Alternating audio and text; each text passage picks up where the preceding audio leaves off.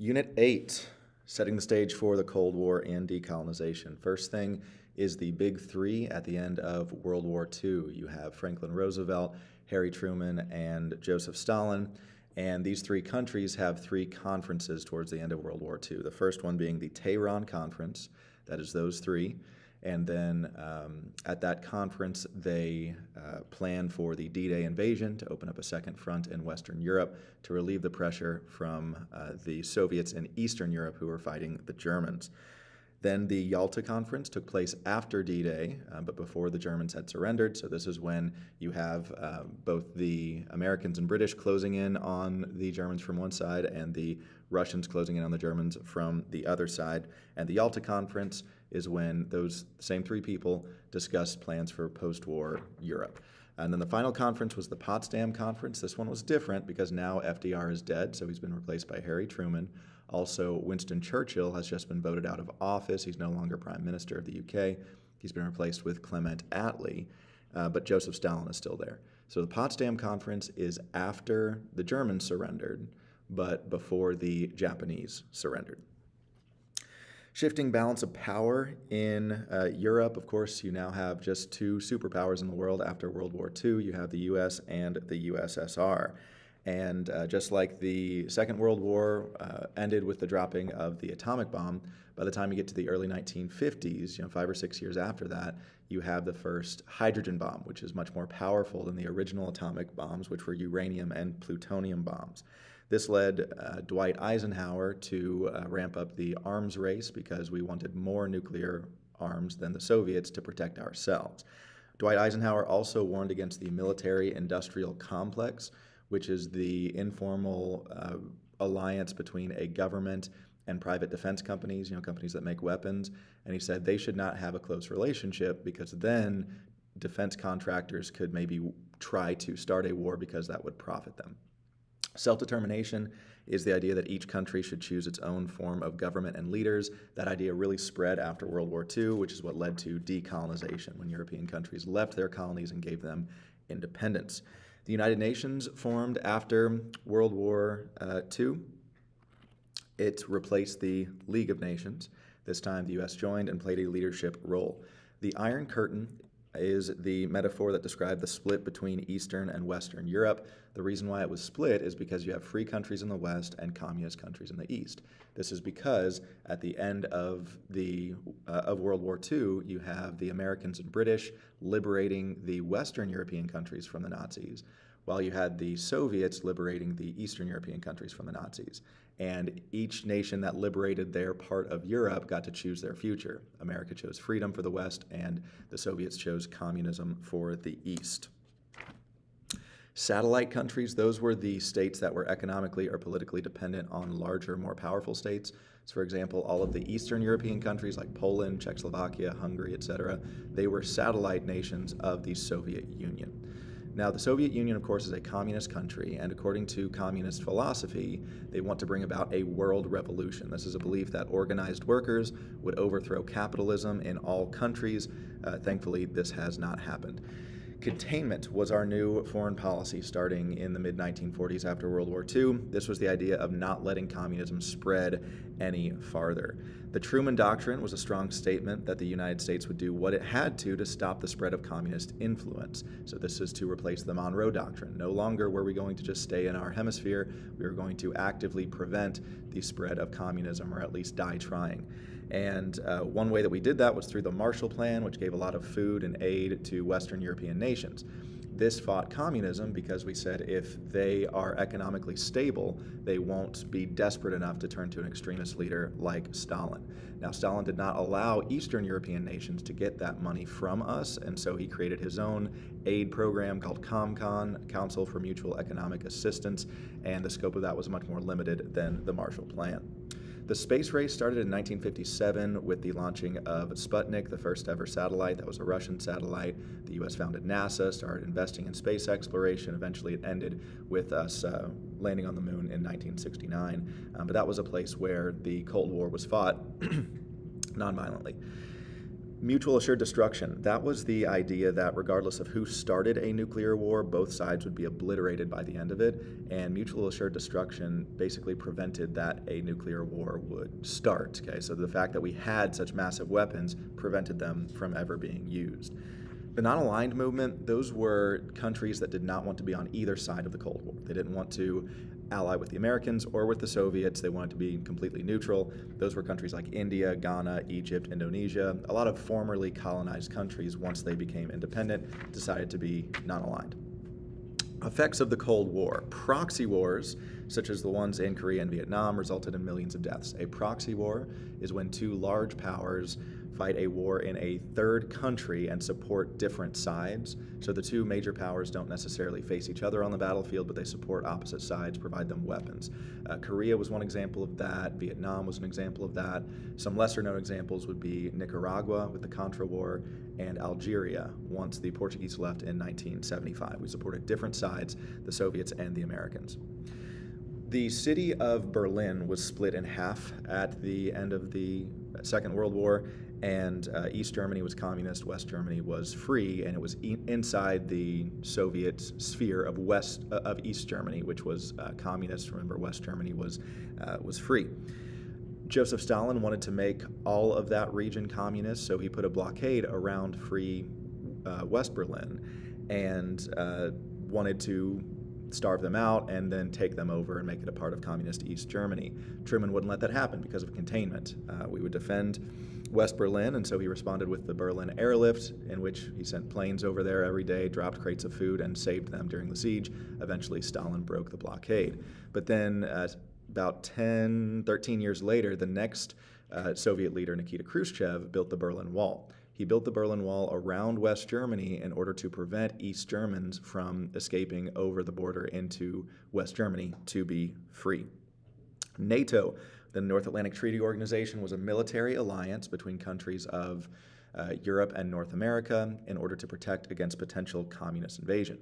Now, the communists felt threatened by the emergence of NATO, and so they created their own military alliance with the entire communist bloc or group of communist nations in Eastern Europe, and that was known as the Warsaw Pact. The Warsaw Pact no longer exists. NATO still does. There's also the Southeast Asia Treaty Organization, or SEATO, same kind of thing, military alliance, and then the Central Treaty Organization, or CENTO, in the Middle East.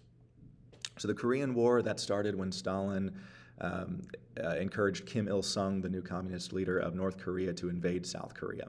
Well, that's not communism being contained, right? So Truman went to the UN, asked for permission for a police action, and then he sent Douglas MacArthur and UN troops to Korea to push the Koreans back over the 38th parallel, where it had been split in half after World War II. A stalemate ensued, and this war continued for 3 years. Eventually, Eisenhower was able to negotiate a ceasefire, and the war ended in 1953, with neither side completely winning or losing, but Korea being split between communism in the north and freedom in the south. That's how it still is today. A similar proxy war was in Vietnam. Similarly, the north was communist and the south was free. Lyndon Johnson sent a lot of U.S. troops to South Vietnam to fight against Ho Chi Minh's forces, the Viet Cong, and the reason why we were doing this was because of the domino theory, the idea that if one country falls to communism, then all other countries in the region will fall to communism too. So we weren't just trying to keep South Vietnam free, we were trying to keep that whole region from falling to communism. In 1959, Cuba fell to communism under the leadership of Fidel Castro, and that was particularly concerning for the U.S. because it's so close to our border. So when Kennedy became president in 1961, he authorized the Bay of Pigs invasion, which was an invasion of Cuba that tried to assassinate Castro and overthrow his communist regime. That did not work, and it led to the Cuban Missile Crisis the very next year, in which Soviet leader Nikita Khrushchev sent Soviet missiles to Cuba for their own protection, but also to threaten the U.S. This was a very tense moment. We came very close to nuclear war. Eventually, a truce was agreed upon where America agreed not to invade Cuba anymore in exchange for the Russians removing their missiles. We also made a secret agreement to remove our missiles from Turkey, which was close to the Soviet Union, but we wouldn't do that for 6 months. That was part of the deal. Now, after the Cuban Missile Crisis, after we had just come so close to nuclear war, we tried to learn our lesson and try to prevent something like that from happening again. So we established a hotline, which is a direct teleprinter link between the U.S. and Soviet leaders' offices, so we could communicate more quickly should another crisis arise in the future. We also signed the Nuclear Test Ban Treaty, which outlawed testing nuclear weapons above ground, underwater, and in space. And we also signed the Nuclear Non-Proliferation Treaty, which called on nuclear powers to stop spreading their nuclear technology to other non-nuclear countries. In response to all this, there was an anti-nuclear weapons movement in the 1960s and 70s in which a lot of people said we should give up all of our nukes in order to create peace, but then others said, well, the only reason we have peace is because we have nukes, and that way no one will bomb us. 8.4, the spread of communism after 1900. One thing that was a big priority for poor countries was land reform. And at its most basic definition, this basically means getting more people to own land, getting land into more people's hands, especially the poor, which is a good motive. But a lot of nations did it all wrong by seizing all private property and running farms themselves, as the government, and withholding food from those they didn't like, and it was just a mess. The only two countries that were successful at land reform, at least in this chapter, were Ethiopia and Iran, and those were successful because they did not use socialism to do it. Okay? All of the nations that tried socialism or communism to successfully do land reform were unsuccessful. Starting with China, when Mao Zedong took over China in 1949, making it a communist state, he implemented shortly thereafter the Great Leap Forward, his land reform plan, where he collectivized all agriculture, means he seized all private farms, and organized them into communes where individuals would live, and they were run by the government. Government ran these very, very poorly. It caused failing harvests, severe food shortages, and even despite this famine, the Chinese government continued to export grain to other countries in exchange for money and weapons for them. So it's clear that Mao did not care about the well-being of his people, and because of that, over 20 million Chinese peasants died of starvation, making Mao Zedong the greatest killer in all of history. This was eventually abandoned because it was just destroying the country, and people became very critical of communism in China. So in 1966, Mao attempted what he called the Cultural Revolution, where he tried to silence all of his critics by sending out his Red Guards, his special police force, to arrest any dissenters and send them off to re-education camps, they called them, which are like concentration camps, labor camps, similar to the Soviet gulags, to punish anyone who disagreed with communism. In Iran, it was a little bit different. So in Iran, they still had the Shah from back in the days of the Safavid Empire. They still have the Shah system. And the Shah of Iran in the early 1950s was named Mohammad Reza Pahlavi. Now, the U.S. supported him because he kept the region stable, he was pro-Western, and he was very favorable to the U.S. and trading oil with us, which we desperately needed. Well, in 1951, a new leader came to power in Iran named Mohammad Mossadegh, and the U.S. did not like him as much because he nationalized the oil industry, stopped selling it to us, and we feared that he would create instability in the region. So the U.S. organized a coup d'etat, a takeover, in which we placed the Shah, Mohammad Reza Pahlavi, back in power. Now, the White Revolution is something that Shah Pahlavi brought about in the 1960s especially, and this was a very successful land reform program in which he undercut the power of traditional landowners and increased land ownership among peasants. It was called the White Revolution because it came without bloodshed. He gave women the right to vote. He organized a social welfare system and funded literacy programs.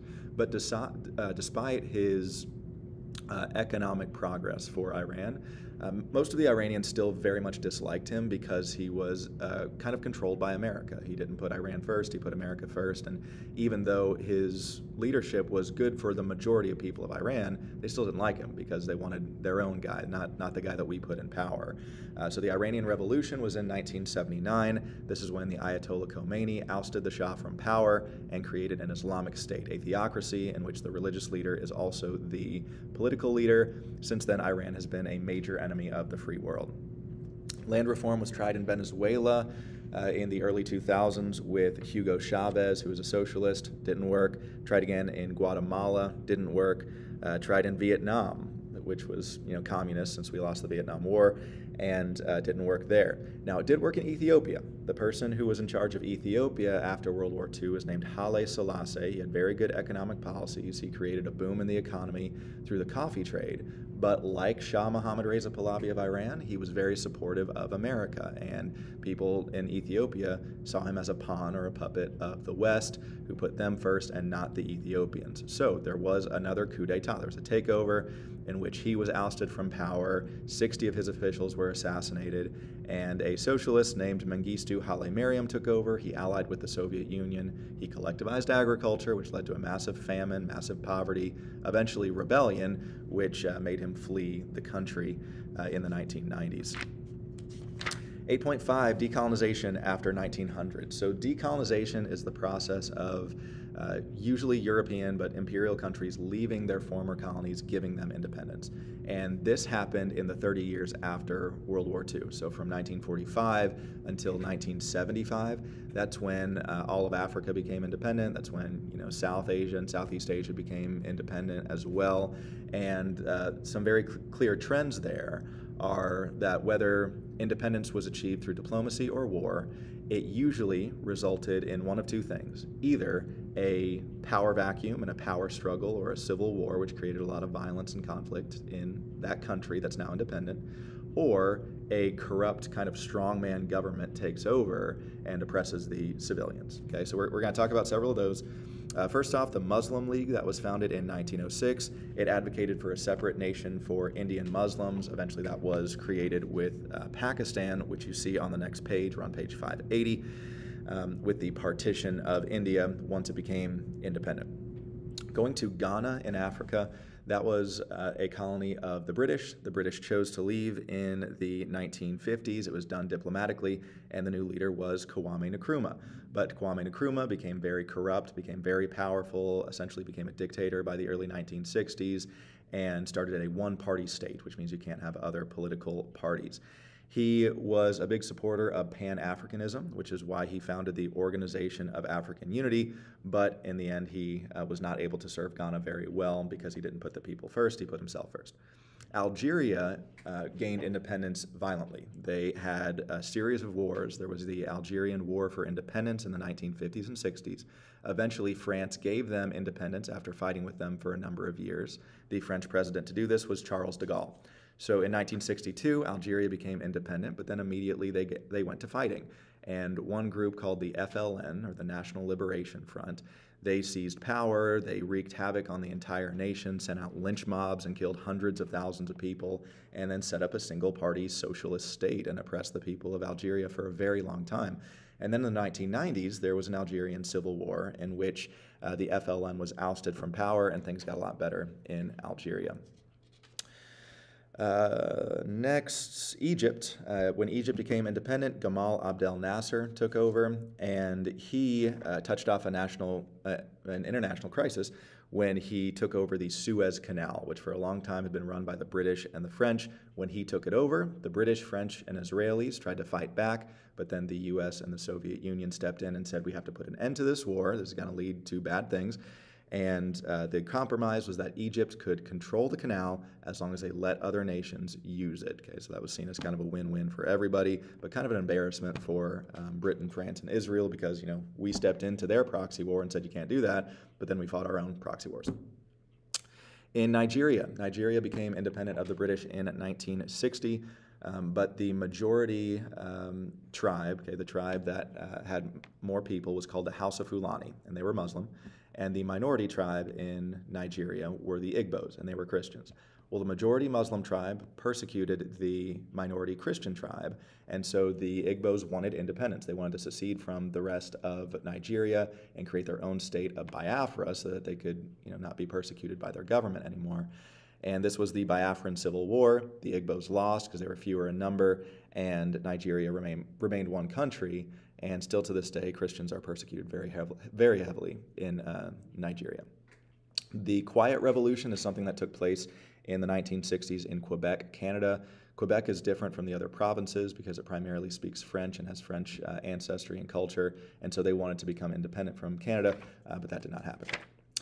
8.6, newly independent states. The Zionist movement, which started during the Enlightenment, was about trying to find a homeland for Jewish people in Palestine, in their ancestral homeland, and that eventually was succeeded with the birth of the nation of Israel in 1948. And the first people who were allowed to move to Israel were survivors of the Holocaust who wished to move away from Europe for understandable reasons and go to their ancestral homeland.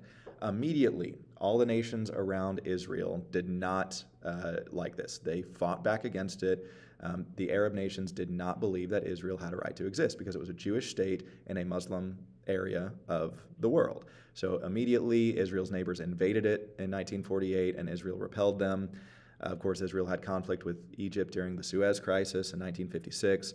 Then there was the Six-Day War in 1967, in which the Israelis defeated Jordan, Syria, and Egypt, all neighboring countries of theirs. And then in 1973, Israel was invaded by Egypt and Syria, and they were able to repel this attack and win thanks to American weapons sent by Richard Nixon. And ever since then, we have been sending Israel weapons to defend themselves against their neighbors, some of whom still don't believe they had a right to exist. But one step of progress during the 1970s was the Camp David Accords, negotiated by Jimmy Carter in 1978. This is when the leader of Israel and Egypt came to a peace agreement, and Egypt recognized Israel's right to exist. And this was the first Arab nation to do that. But still, you do have other neighbors of Israel, such as Palestine, with the Palestinian Liberation Organization, or PLO, and its longtime leader, Yasser Arafat. They still fight against Israel, try to take over their land and wipe them off the map. Two groups who own land in that region are Fatah and Hamas, and they're constantly, fighting with Israel and trying to get the Jews to leave Palestine. After the South Vietnamese fell to communism, the domino theory was proven correct because two of its neighboring nations, Laos and Cambodia, also fell to communism. It was particularly bad in Cambodia when they fell to communism under the Khmer Rouge. That was a communist guerrilla organization led by Pol Pot, and they carried out a genocide against about 1/3 of the Cambodian population. Over 2 million people were slaughtered in what became known as the Killing Fields. When India and Pakistan separated, immediately you start to see land disputes because some territories on the border of Pakistan and India, both nations claim. And one part of those land disputes is Kashmir. That's a part in northern India and Pakistan and part of China. And all three of those nations claim it's theirs. So land dispute is still a big issue in South Asia today. But for women's history, South Asia was the first place where women were voted into political office and led countries. For example, you have Sirimavo Bandaranaike. She was the world's first female prime minister, and she was over Sri Lanka.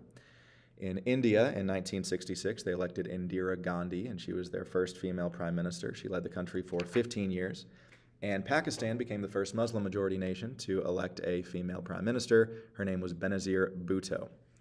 Tanzania was decolonized in 1961. The British left, but then its first president, Julius Nyerere, instituted a socialist economic regime, which led to extreme poverty, which is still a big issue in Tanzania today. Last term for this chapter is a metropole. A metropole is a large city of a former colonial ruler where people from former colonies currently move to voluntarily. So, for example, London in England is a metropole. You have a lot of people from India or Africa moving there voluntarily now, even though London used to control their nations without their consent.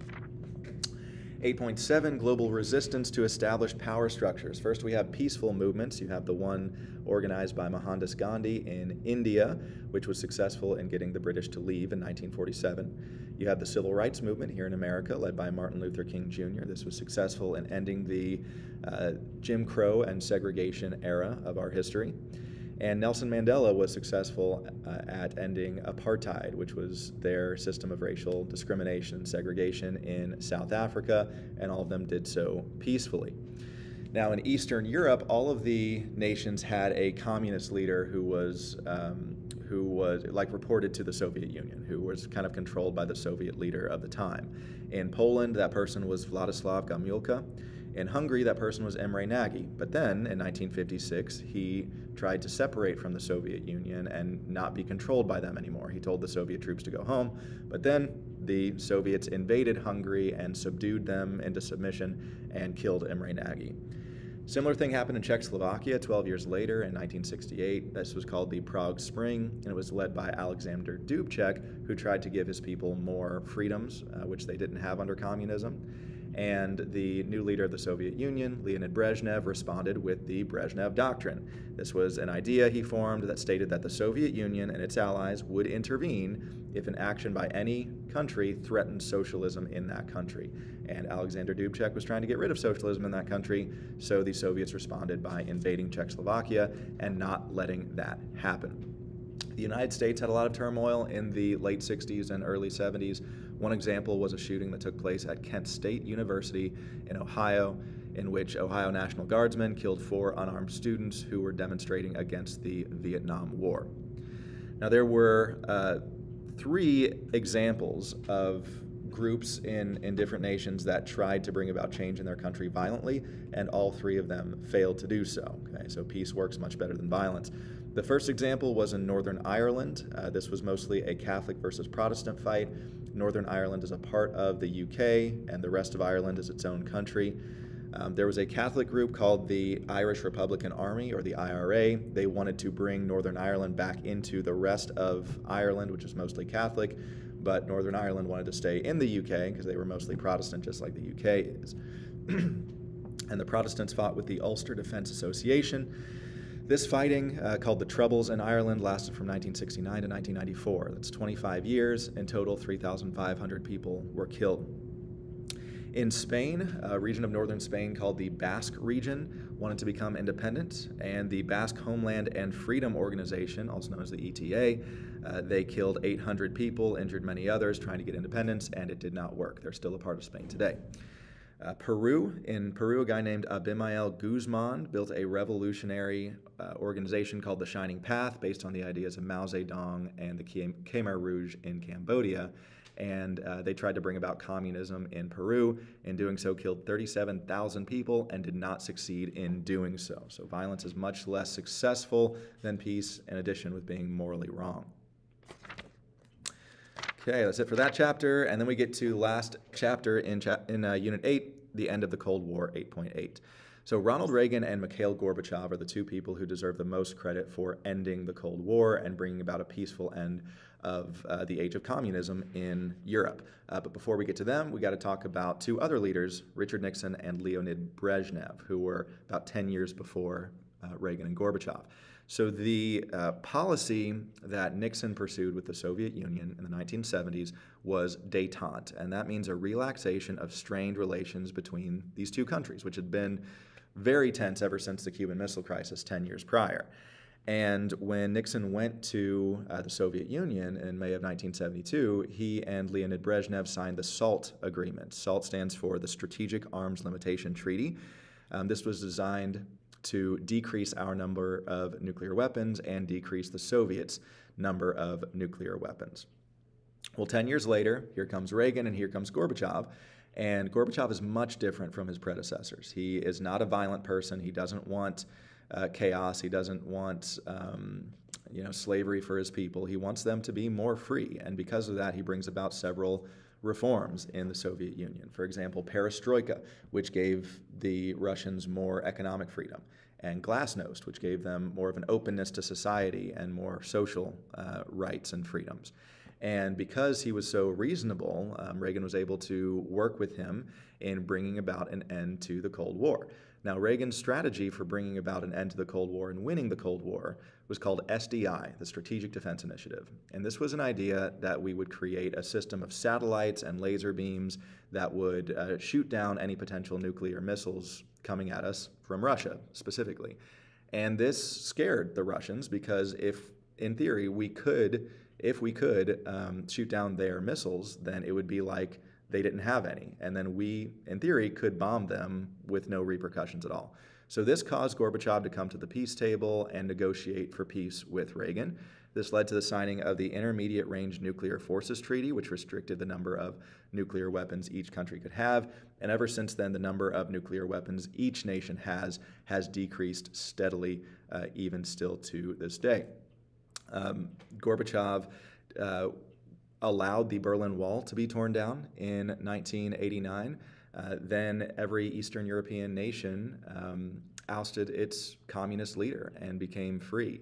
Finally, in 1991, Gorbachev resigned as the General Secretary of the Soviet Union and said there would not be another. And this ended the Cold War because it collapsed the Soviet Union, and he earned a Nobel Peace Prize for it. Very deserving recipient, to be sure.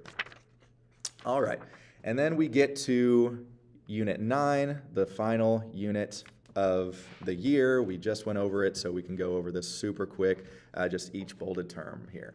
9.1, advances in technology and exchange. Radio was one of the first revolutionary technologies of the early 1900s. Shipping containers was another big one, large standard-sized units that could be carried on a truck or train or stacked on a ship. This promoted the widespread movement of people and goods. So throughout the 20th century, you have an increase in communication technology and transportation technology, which led to globalization, which is what this unit is called. The Green Revolution emerged as a possible long-term response to hunger. So throughout the 20th century, the world population went up, way up, exponentially. Went from about 1 billion to nowadays close to 8 billion people, maybe even over 8 billion today.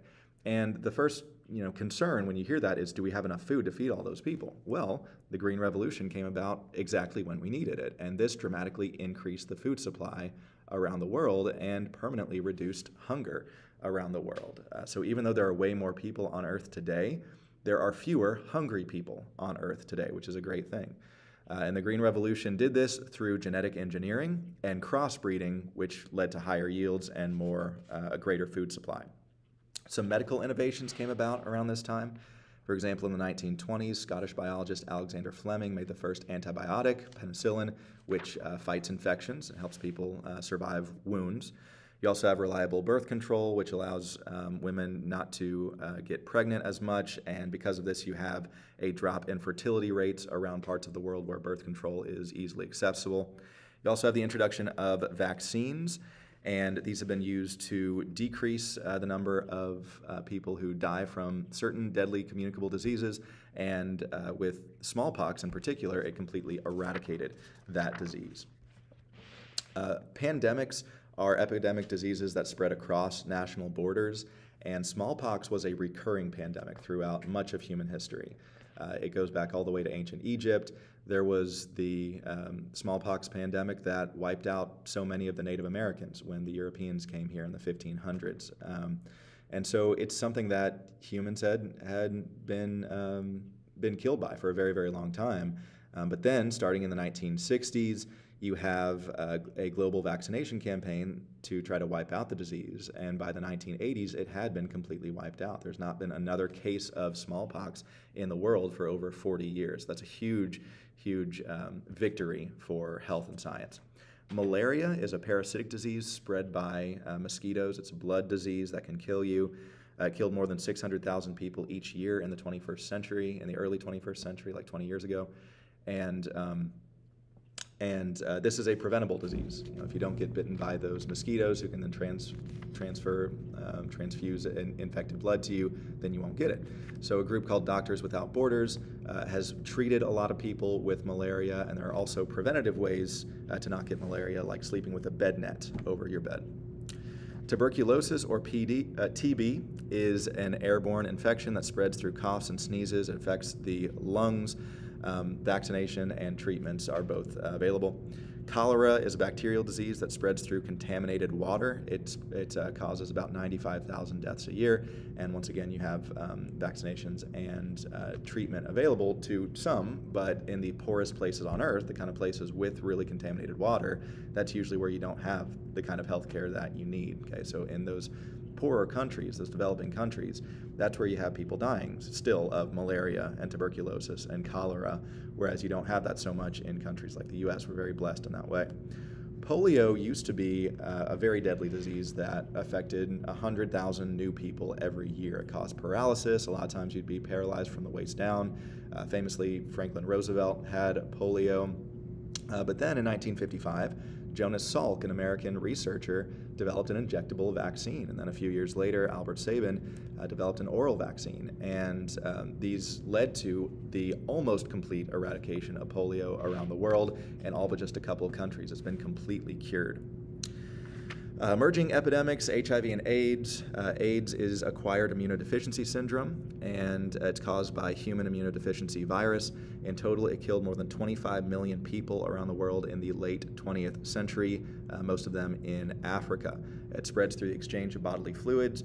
There is no vaccine for it. However, it can be treated with antiretroviral drugs, which can help you live for a very long time, even if you do have AIDS or HIV. Ebola is a deadly disease caused by interaction with the African fruit bat, humans and other primates. And there was a big outbreak of Ebola in 2014 in West Africa, but thankfully it didn't become a pandemic, didn't spread too much, was not a big deal in America, thankfully. Heart disease is a disease associated with longevity, meaning the longer you live, the more likely you are to get heart disease. It's also more common in richer countries because we tend to eat poorly. We tend to choose to eat poorly, and that's bad for our hearts too. The first heart transplant was performed by South African Dr. Christiaan Barnard in 1967, and then Robert Jarvik led a team that designed an artificial heart, which can be used to keep you alive and keep your blood pumping during open heart surgery. Alzheimer's disease is also a disease that almost only affects the old, I should say, and this is a form of dementia where people lose their memory, and hopefully one day there will be a cure for this, but not yet. 9.3, technology and the environment. A lot of environmental issues have arisen in the past 150 years. However, new technologies have also found ways to help those same issues that have been caused. So first off, deforestation, that's the loss of Earth's trees as a result of cutting down too many trees and not planting new ones. Desertification is the removal of the natural vegetation cover through expansion and intensive use of agricultural lands and arid and semi-arid lands. It's just changing the ecosystem. You also have a decline in air quality due to pollution, and water scarcity has become an issue, not having enough clean water to drink. About 1 billion people on Earth suffer from water scarcity. About 1 in 8 people on Earth do not have clean water to drink, and that's a major problem. Next, greenhouse gases. Carbon dioxide and other greenhouse gases are those that build up in the atmosphere and let the heat of the sun reach Earth, but trap it from escaping the Earth. This has led to global warming, or an increase in the world's overall temperature. The increase has been very slight, very gradual, but it is happening, and should certainly be aware of, okay, because we don't want it to get worse. Fossil fuels are coal, oil, petroleum, and natural gas. Those are non-renewable resources, meaning once they're gone, they're gone. So we do have renewable energy sources, which are derived from resources that are continually replenished, like wind, solar, tidal, and geothermal power. Throughout the world, there are several green parties, which are political parties that specifically focus on environmental needs. The Greenbelt movement was created by the greatest environmentalist of all, Wangari Maathai, and a Kenyan woman who created this to build back the ecosystem of Kenya. It ended up planting 51 million trees and employing 30,000 women in planting these trees and restoring the ecosystem. And she received a Nobel Peace Prize in 2004 for doing so, first African woman to receive a Nobel Peace Prize. The term carbon footprint is the amount of carbon dioxide that each person produces. The Kyoto Protocol in 1997 was the first major international agreement to try to reduce carbon emissions. A similar thing was signed in 2015, the Paris Agreement, that tries to combat global warming. Last term in this chapter is Anthropocene. This term means the new man, and it's a term that scientists want to call this age of human history. 9.4, economics in the global age. Ronald Reagan and Margaret Thatcher both believed in economic liberalization. That's the opening up of a country's economy, having very little government involvement, kind of similar to Adam Smith from the Enlightenment, not having as much government involvement, having a free market where people pursue their own economic interests and in turn allow others to do the same. And economic liberalization became a big trend in the late 20th century and early 21st century as a reaction against socialism and communism, which had failed over and over again and led to starvation and poverty worldwide. So with Reagan in America, the economy became more free. With Thatcher in the UK, it became more free. With Gorbachev in Russia, it became more free. And then with Deng Xiaoping in China, also the economy became more free. But unfortunately, in China, Deng Xiaoping's economic freedoms were not accompanied with social freedoms. Like, people still weren't given freedom of religion or freedom of speech or anything like that. And that's what led to the protest at Tiananmen Square in 1989, in which Deng Xiaoping sent in the tanks and slaughtered 1,000 people. The Tiananmen Square Massacre, it's called. In Chile, someone who promoted economic liberalization, which got a lot of people out of poverty, was Augusto Pinochet. Economic change, you have two different types of economies largely in the world. You have manufacturing economies and knowledge economies. Manufacturing economies are focused on creating stuff, and knowledge economies create, distribute, and use knowledge and information. So things like designers, engineers, teachers, other jobs that deal with information, not so much in making stuff. And today, the main manufacturing economies are in Asia and Latin America, and the main knowledge economies are in North America and Europe. Some countries that became very wealthy around this time due to economic liberalization were the Asian tigers. That would be Hong Kong, Singapore, South Korea, and Taiwan. They, along with Japan and China, have lifted millions of people, hundreds of millions of people out of poverty by giving them more freedom in the economy. NAFTA is the North American Free Trade Agreement. This agreement encouraged U.S. and Canadian industries to build maquiladoras, or factories in Mexico that use low-wage Mexican labor to produce tariff-free goods for foreign export. That's a big trend over the past 30 to 40 years, is reducing tariffs. A protective tariff is something that taxes foreign imports, and those have been going down in recent years, due mostly to three organizations: Mercosur in South America, the Association of Southeast Asian Nations, or ASEAN, and GATT, or the General Agreement on Tariffs and Trade. The World Trade Organization, or WTO, they control about 90% of the world's trade. Multinational corporations are legally incorporated in one country, but makes and sells goods in multiple countries. So, for example, Microsoft and Google in America, Mahindra and Mahindra in India, and Nestle in Switzerland. Those are all multinational corporations. 9.5 calls for reform and responses. The Universal Declaration of Human Rights was passed by the UN in 1948. Human rights are basic protections that are common to all people, not given by the government, but given by God, and therefore the government can't take them away. And one group that the UN created in order to protect human rights was UNICEF, the United Nations International Children's Emergency Fund, to try to provide food and aid for children who are in need. The International Court of Justice is a judicial body set up by the original UN Charter, tries to negotiate, settle disputes over international law. Another main aim of the UN is to protect refugees, or people who have fled their home countries in times of war, famine, and natural disasters. The Negritude movement took place in West Africa. It emphasized pride in blackness and not being ashamed of the color of your skin. Leopold Sédar Senghor was one of the advocates for the Negritude movement, and he became the first leader of Senegal once it decolonized. Liberation theology blends the ideas of socialism and Catholicism. It's very common in Latin America, and one of the biggest proponents of liberation theology is Pope Francis, the current pope. The Civil Rights Act and Voting Rights Act in the 1960s in the U.S. Did away with Jim Crow laws and segregation and outlawed discrimination based on race, color, religion, sex, or national origin. It completely transformed the country, the Civil Rights Movement. In South Africa, their system of apartheid enforced segregation of people based on race.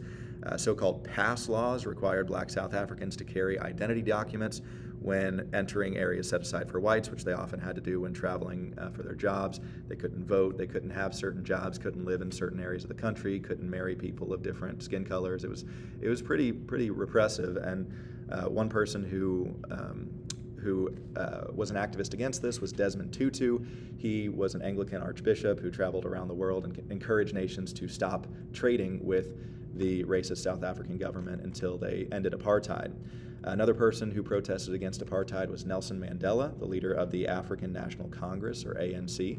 He was thrown in jail for protesting against apartheid, and he was in jail for over 25 years. Eventually, South Africa became a pariah state, or an undesirable state. By the 1970s and 80s, there were protests all around the world trying to get South Africa to change, and they, hung on to their system for a really long time, despite the fact that they were banned from the Olympics and they were removed from the United Nations. Eventually, the person who changed all that was South African President F.W. de Klerk, who became president in 1989. Realized that a change was needed. It was time to end apartheid, and so he released Nelson Mandela from prison, released other political prisoners as well, and negotiated an end to apartheid. This led to the first free elections in South African history, where all colors could vote, and that was in 1994, and Nelson Mandela was elected the first black president of South Africa. The Truth and Reconciliation Commission is what was used to bring about that progress in South Africa.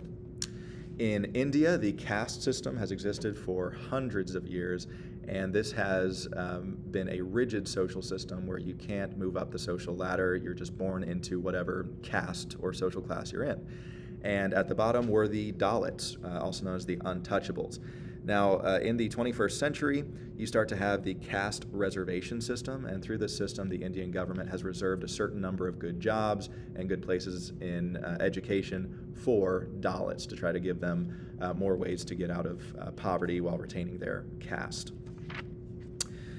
Earth Day is a day for people to focus on environmental awareness. It's April 22nd each year. Greenpeace was a multinational agency that battles deforestation, desertification, global warming, the killing of whales, and overfishing. And then we already talked about Wangari Maathai and the Greenbelt movements. All right, just a couple more chapters. Modernism is a rejection of tradition in favor of experimentation and uncertainty. It's kind of the opposite of conservatism, which tries to preserve what's good about the past and preserve tradition. Consumer culture is one in which people tend to focus more on what they buy and what they own more than on where they live or who their families are, what they do for a living, what they believe. Let's see, political changes at the time. Popular culture is the culture of everyday people rather than the educated elite. Okay, so popular music on the radio versus opera. Okay, the popular music on the radio would be called pop culture. Americanization is the idea of American culture being dominant throughout the world, spreading all over the globe. American restaurants and movies and clothing and sports, you name it, were all over the world. But a lot of people around the world consider American consumer culture to be a throwaway culture because they object to the waste and pollution. That was a part of our focus on newer, cheaper, and more disposable products. You see the emergence of global brands like Apple, Nike, and Rolex. Online commerce has made shopping a global affair. You have Amazon in 17 countries. You have Alibaba, which is mostly in Asia. Bollywood is an Indian Hollywood. They make a ton of movies. Anime is a Japanese form of animation. Reggae is a Jamaican style of music. K-pop is a Korean style of music. And internet-based streaming video sites like YouTube have made all of these trends from other countries become global sensations, which shows we're a very globalized society, largely due to social media. One person who became famous through social media and did a lot of good was Malala Yousafzai. She was the youngest woman to win a Nobel Peace Prize, and when she was just a teenager, she was shot by the Pakistani Taliban for trying to go to school. And since then, she's been an outspoken advocate for the right to education for girls and women throughout the world. The Olympic Games started in 1896. They still come about every 2 to 4 years. The World Cup soccer competition is one of the biggest events in the world every 4 years. Some new religious movements in the 21st century are the Hare Krishna movement, which is based on traditional Hindu scriptures. There are also New Age religions, forms of Buddhism, shamanism, and Sufism, who have become kind of trendy and popular in the West. Falun Gong is a movement based on Buddhist and Taoist tradition that's gained popularity, as has the idea of just being nothing, kind of a non-believer, not really believing in anything and kind of being empty inside. 9.7 is resistance to globalization. The International Monetary Fund, or IMF, and the World Trade Organization, WTO, are two targets of anti-globalists. There are a lot of reasons why people resist globalization. First off, they say that it's too based on maximizing profit at the expense of individual workers and of the environment. One thing that people dislike about globalization is the fact that it led to more child labor, especially in places like West Africa. It leads to poor working conditions in warehouses, like Amazon's warehouses, where the workplace is not ideal. And one of the worst examples was the collapse of the Rana Plaza factory in Bangladesh, which killed over 1,000 and wounded thousands more. Muhammad Yunus, a Bangladeshi, who won the Nobel Peace Prize, called for better safety standards in factories because of this. However, you do have the positive trend of ecotourism. Now that we're in a more globalized world, we can visit countries to visit their natural environment, and countries like Costa Rica have a vested interest in keeping their environment clean because that's why people come and spend money there. They want to see the jungles and the beaches. Brexit was a resistance to globalization. That's when, in 2016, the British population voted to leave the European Union. Theresa May attempted to broker a deal to make this possible. She failed to do that and resigned. Boris Johnson became the next prime minister and succeeded in helping the British to leave the European Union. Measures that anti-globalists favor would be, of course, human rights, which we already talked about. Fair trade, that's a system that ensures the person who provided the good or service receives a reasonable payment for it. Sustainable development, that means business ventures that allow people and companies to make a profit without preventing future generations from meeting their own needs. And then debt relief or debt restructuring, so that countries that owe huge sums to the IMF do not have to risk economic breakdown. Social media has exposed a lot of injustices around the world. For example, the Uyghur ethnicity, which is Chinese Muslims in Western China, the Xinjiang province, they are currently in concentration camps and being used as slave labor in cotton fields. And China denies that happens, but we have evidence through mass media. Now, the Chinese restrict what their own people can see on the internet. Their social media platform is called Weibo, which the government can control and monitor and make sure people aren't seeing the truth that they don't want them to see. Another country that uses social media for bad purposes is Saudi Arabia. They've used Twitter and Facebook to harass and intimidate citizens. One person who spoke out against this was Manal al-Sharif, a women's rights activist. And last chapter, 9.8, institutions that are developing in a globalized world. This mostly has to do with the UN. So the General Assembly, that's the UN body in which all members have representation. There's something like 195 countries in the United Nations, and each of them get one vote for any resolution that's trying to be passed. The Security Council is different. Only 15 nations get a vote, and 5 of them are permanent members of the Security Council: the US, Russia, China, Britain, and France. And the other 10 are on a rotating basis.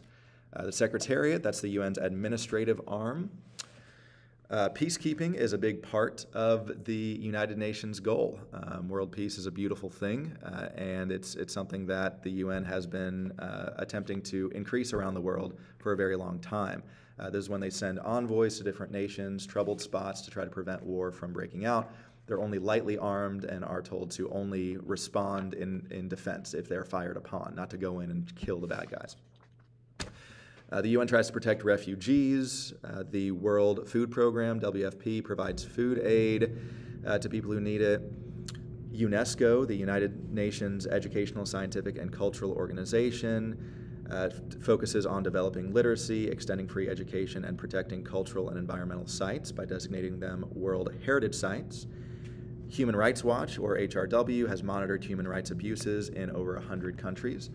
The World Bank tries to fight poverty by providing loans to countries who need it, and the IMF, or the International Monetary Fund, is designed to help a country's economy by promoting stable currency exchange rates. And there are also non-governmental organizations apart from the UN, like the International Peace Bureau, that also work for world peace. All right, that is your review for Units 8 and 9.